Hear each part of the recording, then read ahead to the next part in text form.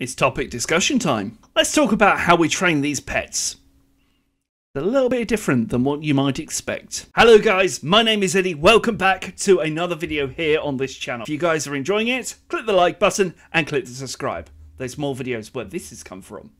I have three main things to talk about today. Number one, how to deal with negative behaviour.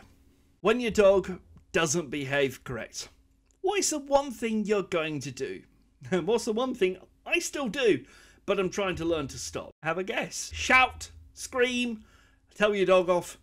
Worst case scenario, hit your dog. Never hit your dog. It's one of the worst things you could possibly do. The best thing to teach your dog to behave and not respond and understand that the thing that they were doing or the thing that they are doing is not correct is to complete and utterly ignore them. One of the best places to do is to cross your arms, look in a completely different direction, duck your head down. Look in a point of disappointment.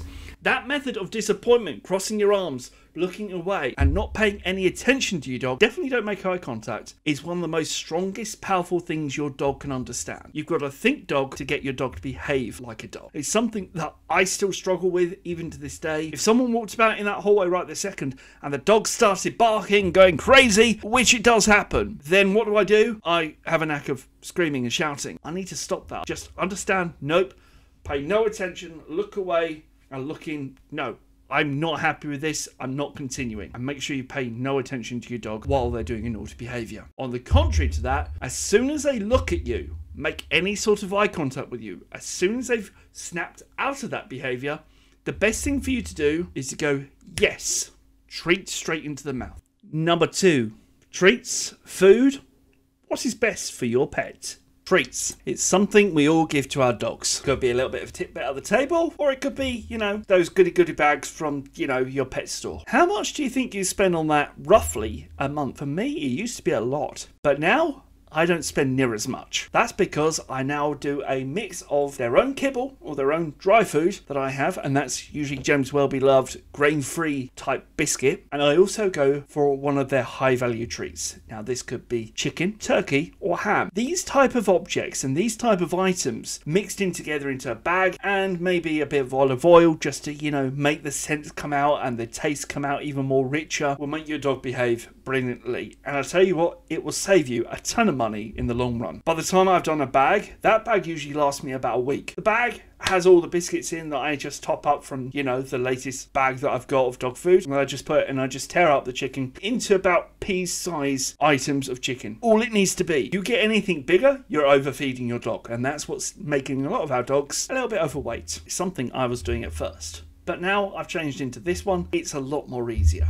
The other thing I've done is change my dog's diet. Bruno, who's the one at the back there, he's the one who has needed a bit of training. He's a Romanian rescue dog and he's one of my favourite breeds. I tell you what, I would never swap him out for anything in the world. But recently, his behaviour wasn't the best behaviour that you could possibly want, and it really didn't help. So I changed him over to a grain-free wet diet. A lot of them is given to me by butchers. Now, butchers are not sponsoring me for this video. Hey, if butchers want to sponsor me for, my dog food, DMs are open, send me a message. But really is appreciated. But either way, I'm sticking with that food. I put it into their food. I give them majority of that with a bit of kibble on top just to add a bit of crunch and keep their teeth, still active. And that has really helped get myself and get these dogs in a much better environment, and also means that their testosterone levels inside them are not above and beyond. Their arousement levels, to normal everyday adventures are not as what they used to be. It's a lot more calm. And I have noticed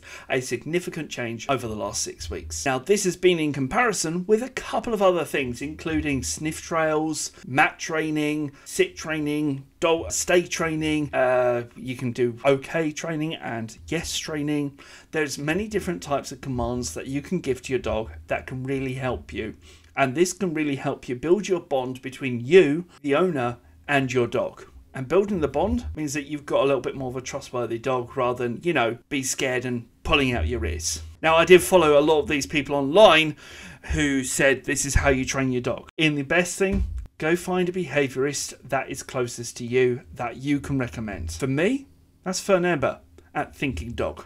Number three, our favourite one, commands. Getting your dog to actually do stuff. Put the things behind my back. As soon as he looks at me, yes. Yes. Yes. Yes. Yes. Now, yes has to be one command. This is one command that whenever you see this, a treat goes straight into the dog's mouth. And it's something they absolutely love. And as you can see, my hands are full of oil and grease. That's because of the olive oil that we put into our treat bag earlier on.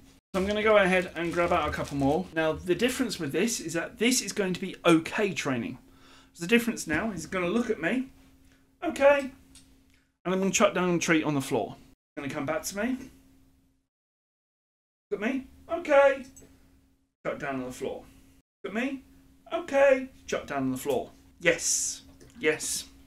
And then always show the all done symbol, which is usually a wave of hands in front of each other. And that's it. It's a simple command, something you can do with your dog to really help them adjust to things.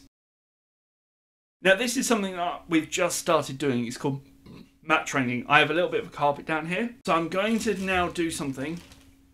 Betsy, draw on the mat. Yes, you draw on the mat. Yes. There's a foot on the mat, which is exactly what I want. It's come off. Betsy, sit. Yes. Now, one of my favourite ones is down. Down.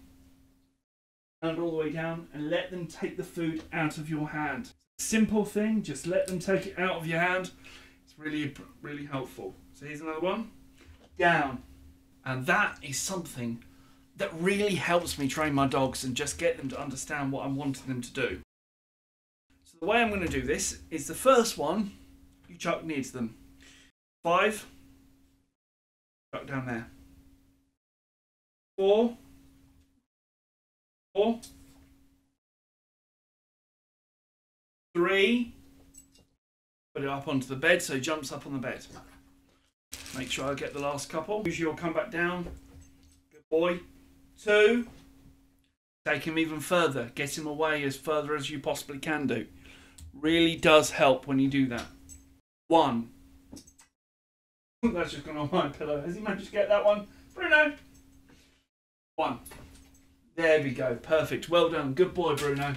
So, as you can probably tell, this has been something I've been doing and has really helped me in his training just to get him to work. And I'll tell you what, it has really helped him as well. Hopefully you guys have really enjoyed that little video on how I train my dogs and how I've got them from being basically little naughty to being absolutely brilliant dogs that, you know, I can now trust in public, even off lead, which is absolutely brilliant. If you guys have enjoyed this video, click the like button, type a comment down below, hit the subscribe, and I'll see you guys in the next video. Till then, bye bye. That is a perfect entrance. Oh yeah.